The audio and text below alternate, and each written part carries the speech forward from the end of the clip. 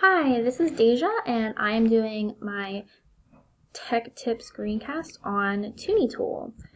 So here we are. We're gonna look it up and just show you how easy it is to get to it online, if I can spell it. Maybe. Okay. Okay, so it's this first one that comes up here. It's called Toony tool. It is like paid for or sponsored or made, created, I don't know exactly what you call it, by Zygomatic, which is also associated and connected with Google Analytics. So as it's loading, I just want to talk to you guys about the ISTE standards. For this one, I would say that it covers the Innovative Designer, which says that students use a variety of technology within a design process to identify and help them solve problems by creating new and useful imaginative solutions. And I also would say that it's for the creative communicator who communicates clearly and expresses themselves using different forms of technology and stuff. So this would be just like one of the many forms that students would use to do projects and present information. So like I said, this is called Toony tool. From the get-go, it says at the top we use cookies to improve your user experience. And this website actually does a really good job of describing and explaining cookies to the user, so we're going to go over that in just a couple minutes.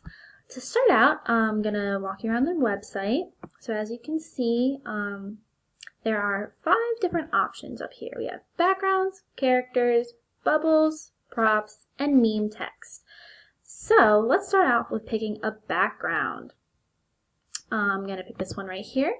You also have the option to upload a background if there's a picture that you like or you took yourself that you wanted to be the background of your meme type thing. You can always upload that as well. Over here is just some blank space. I don't really know exactly why it's there. It seems like a useless space to me, but if you put something over here, it doesn't show up on your cartoon thing. So we have our background. Then you can add really cool characters. They're black and white, but they're so cool. So we can add this baby.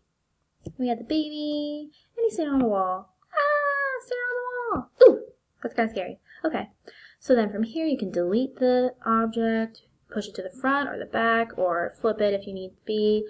Lots of different options. You can always change the size of it as well. So next up, we're going to add a bubble, a speech bubble, or a thought bubble.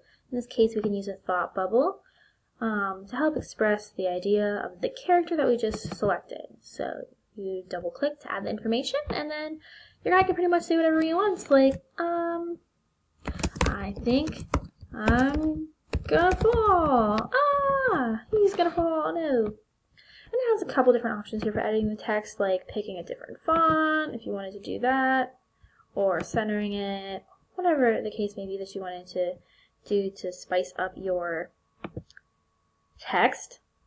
And then again, you can move it, shrink it, see anything over in this area here gets blurred out, which is kind of weird, but then you can size it, change it around, move it, just so that it fits what's going on. Next, we have the props, which are really similar to the characters. You can drag and drop them and resize them so that they fit your picture better. Like I said before, you can also overlap if you wanted to push this to the back or the front. So, pretty cool. Finally, the last category we have up here is called meme text. So that just adds some basic text to your stuff, to your image. Like you see on like the SpongeBob memes and stuff, you say ha ha ha. And it goes right in the middle, but you can still move that around too. So just another way to add text to the image you're making. Toony tool is, again, kind of owned by Google, also by this Zygomatic place. At the very top here, it shows a couple different tabs that look like they would be links to different parts of the tool, but they actually go to completely different websites, so we're just going to focus on our Toony tool today. Once you finish creating your image, you can go down here to the bottom, or also at the top they have the option to email, print, download, save, and share your finished result. So to do that, you just type in your email. You can print it out if you want to hang it around your classroom. You can download it and send it to parents, whatever the case may be. The only thing that might become a SIPA FERPA violation is if you would have the students save and share it online. If they're under 13 and they don't have these forms of social media, you might not want to even give them that option. Down in this area, it shows the keyboard key controls if you wanted to do something like that, but most kids will probably just use a mouse to move their stuff around. You don't need an account to use Toony Tool, which is really nice because that does mean that any kid can use it, even the really younger ones. So it's, in that sense, it doesn't break COPPA privacy any privacy laws. But like I said earlier, this website does use cookies. And it gives you a really good idea of what cookies are if you wanted to show your students that. It tells you that they don't collect any of your private information, like your IP address or your actual name or address and stuff like that. So it is really safe for the kids. But it does point out that this site uses dark cookies.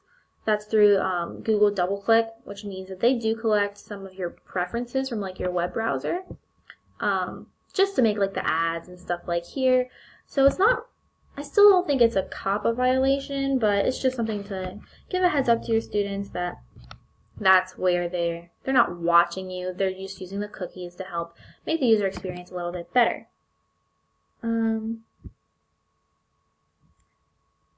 So this tool is just a really interesting way to implement technology in your classroom. It's really easy. Anybody can use it. I think it's interesting for younger students, but also like the college age. Like I would personally use this to make some memes to send to my friends or something like that. But I think it'd be really cool in like a historical role play kind of situation where you give kids a scenario and then you ask them to write like a conversation that might happen between the people that were in this time period or were at a certain historical event or something along those lines, just so you could get an idea of what the kids are feeling and they could have a really fun, engaging way to express their thoughts to you and to the classroom. So as you can see, this website's really easy to use. It's not a lot to explain, but it's a really great one. It's a really cool one, and there's a lot of great things you could do with it. So thank you for watching my Tech Tip Screencast on Toony Tool, and that's all I have for you.